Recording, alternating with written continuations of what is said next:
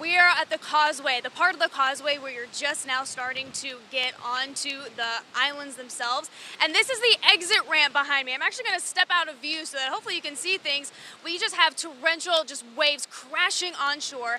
All right, good afternoon once again. I'm NBC2 meteorologist Rachel Duensing, cutting in briefly to let you know that there is a new severe thunderstorm warning for Glades County. This one runs until 1:15. Still keeping an eye on that rotation that's embedded within this thunderstorm. We can see the green and the red there next to each other. That shows that there is some spin, there is some rotation going on within that thunderstorm. So there's the potential for water spouts in the Gulf of Mexico as a result of this thunderstorm. We are still out of that forecast cone. It has not shifted back to the east. We are still out of the forecast cone, but it's not an impact cone, so we could still have some impacts as the days roll on. We're expecting around 2 to 3 feet of storm surge here in the Florida Keys.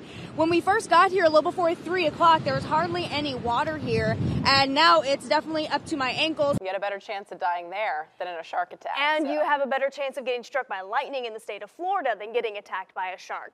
Not today. Our lightning chances are non-existent today. So if you want to get outside, you don't have to worry about getting attacked by a shark or getting struck by lightning. If some of those clouds are still remnant from thunderstorm activity, they have a lot of electrical charge within them, that can actually attract charge to the rocket itself, and essentially the rocket could get struck by lightning, and that can cause a bunch of issues. You should know that if your house has ever been struck by lightning at any point in time. If you do want to head out and enjoy our beautiful sunrises or sunsets, thanks to that Saharan dust, I do want to bring your attention to one thing in particular, and that's the air quality index. Right now, it's at a moderate level. I've made my own little forecast maze. So the first thing this morning you're going to walk outside is that lower humidity. Well, when we think of forecasting that lower humidity, yeah, it feels fantastic in the morning, but that leads us over here to our temperatures actually warming quickly once the sun rises.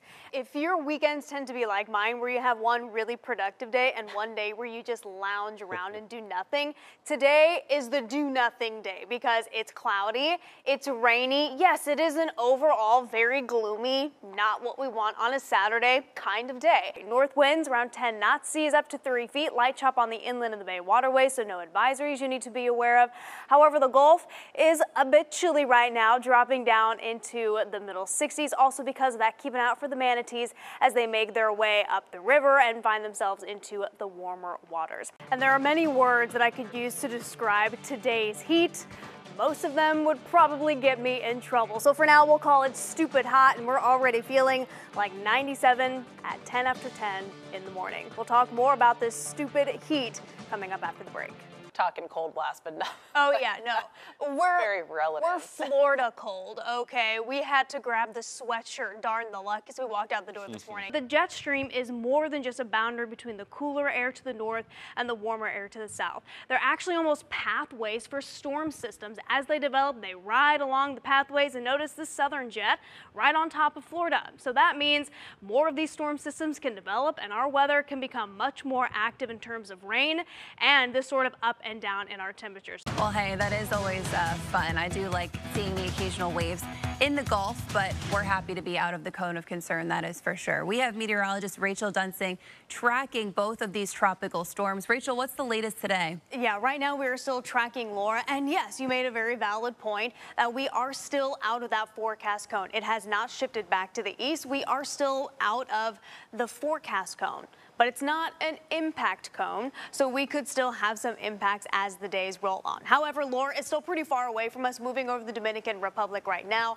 and we'll move into Haiti by the end of the morning, and then by tomorrow we'll be crossing the island of Cuba, but again, that is not until tomorrow. The mountainous terrain of Hispaniola, the Dominican, and Haiti taking a toll on Laura. It still looks good on the satellite imagery, but wind speeds have decreased now down to 45 miles an hour as it moves to the west and the northwest at 18. So I want to show you when we could experience some of those tropical storm force winds, if we could experience some of those tropical storm force winds. I always like to show you this version because if you can look at the screen, you see that there is a pretty clear yellow blob that indicates those tropical storm force winds. I just think it shows it really well, isolates it, so we can track it pretty easily. And we see that while the center of the storm itself might go right over those islands, right over Hispaniola, right over Cuba, the winds are going going to be more shifted to the east. So the strongest winds are going to be on the east side of the storm, and that will take them over South Florida and the Florida Keys by tomorrow evening. There are tropical storm watches in place for the upper and lower Keys,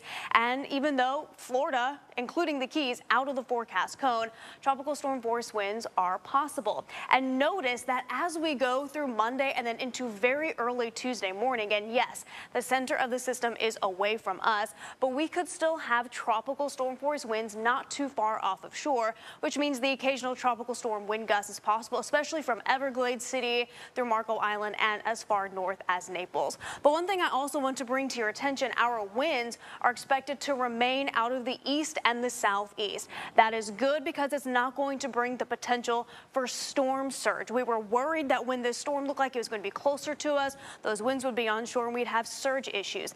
That is not looking likely now, but of course we still have at least the chance for those tropical storm wind gusts. So where could they be? When could they be? So let's check out a wind gust forecast. I showed you just the general idea of where the winds could be.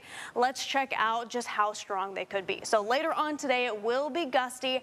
At times we will have wind gusts up to around 25 to 30 miles an hour. That's not too far off of normal for this time of year, but again, we've definitely had worse even just within thunderstorms during rainy season. But by tomorrow afternoon, as that storm gets a little closer to entering the Gulf of Mexico, that's when we could start to experience some of these gustier winds. Now, I want to bring to your attention, this is the wind gust, not the sustained wind. So this is 1 or 2 minutes of strong winds. And we could have those tropical storm force winds even in southern Hendry County, southeast Collier County, and again out toward Marco Island and Everglades City. It's not going to be an all-day Monday thing. It's not going to be an all-day Tuesday thing, because by Tuesday, yes, it will still be breezy, especially in the morning. Winds about 25 to 30 miles an hour gusting. By that point, the system will be moving away from us. I mentioned that we do have tropical storm watches in place for all of the Keys, as well as the Gulf waters just offshore of Collier County. Again, this does not include Collier County itself.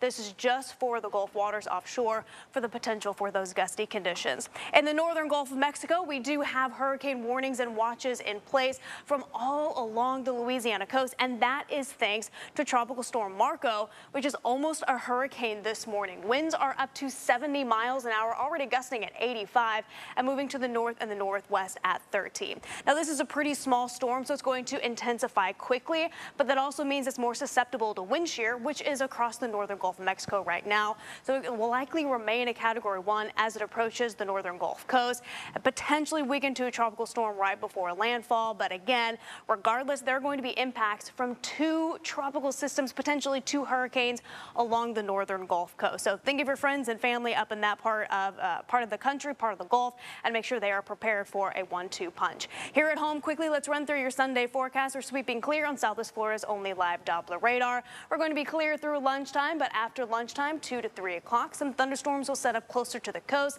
They're going to stick with us through the afternoon and into the evening hours before eventually calming down through the overnight hours. And then Monday into Tuesdays, when we'll start tracking some of those outer rain bands moving our way, we will also have those breezy conditions like I just showed you. By Wednesday, the influence of the tropical system away from us and our weather goes right back to normal. That's your NBC2 First Alert forecast.